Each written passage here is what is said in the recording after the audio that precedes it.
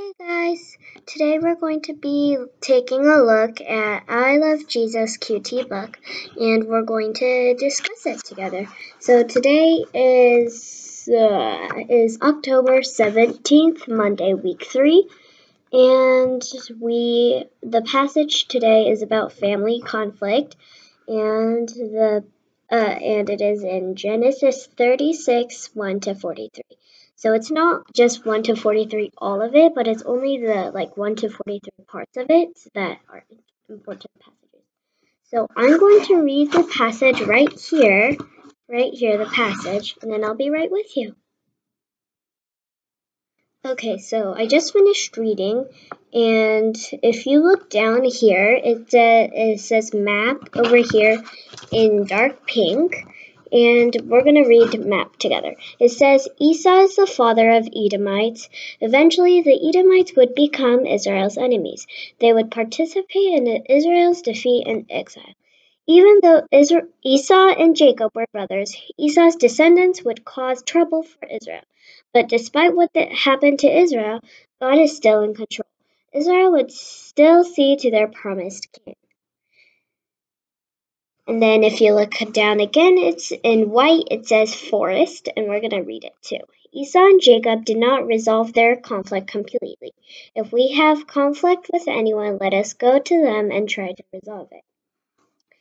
Now we're going to look in the activity section, which is right here, over here.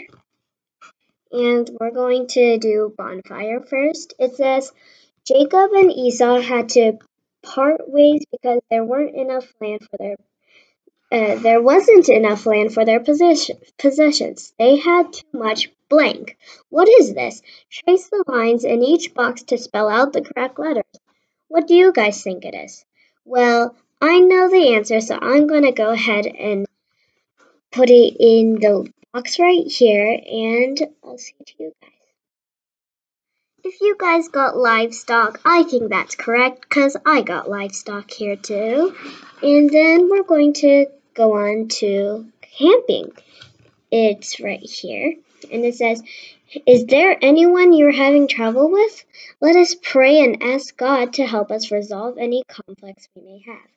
And it says over here, Dear God, thank you for sending Jesus to restore us back to you. I ask for wisdom and strength to love people. Help me to resolve conflicts with blank. Please give me a heart of forgiveness.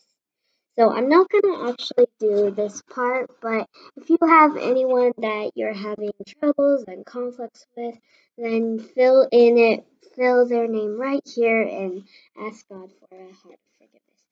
Now, today's prayer, it says, Dear Lord, please give me the strength to resolve my conflicts with people.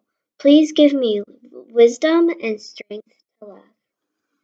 That is it for today's QT, and I hope you guys enjoyed. Bye!